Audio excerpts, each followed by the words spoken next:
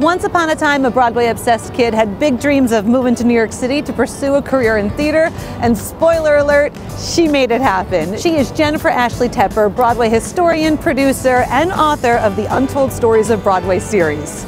So, Jen, since we were last together, a lot of things have happened. You produced a hit Broadway show, Be More Chill, which I love so much, and you've got another volume of the Untold Stories of Broadway. This is one of my favorite theater books, Volume 4.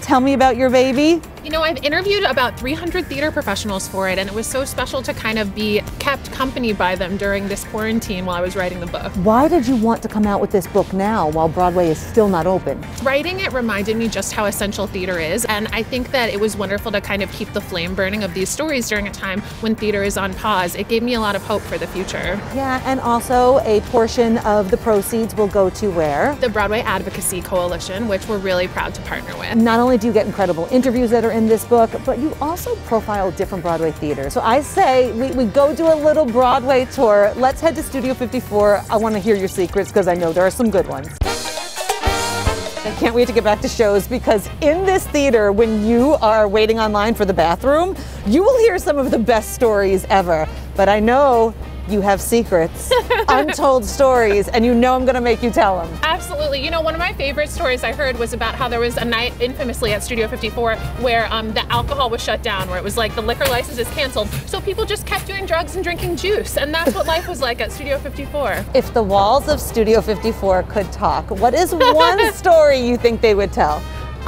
Life has been epic inside here. In your opinion, what makes Studio 54 so special? You know, Studio 54 is like the ultimate survivor Broadway theater. It didn't technically have a hit for 71 years, and yet it still is here with us. It opened, you know, during 1927. It was home of the Federal Music Project, employing artists during the Great Depression. It had all these fascinating lives, and it lasted until Roundabout took it over, and now it's a home of great plays and musicals.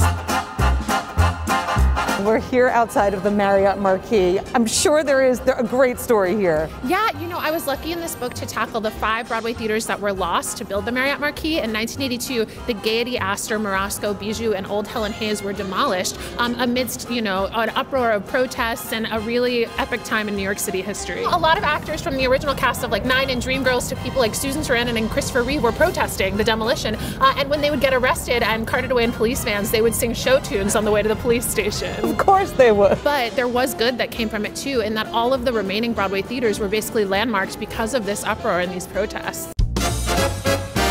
What is unique about this block? Yeah, this is something that doesn't happen anywhere else. There are 3 Broadway theaters that all share a stage door. So if you're working at the Majestic or the Jacobs or the Golden, you have like a little hangout just out of Street View.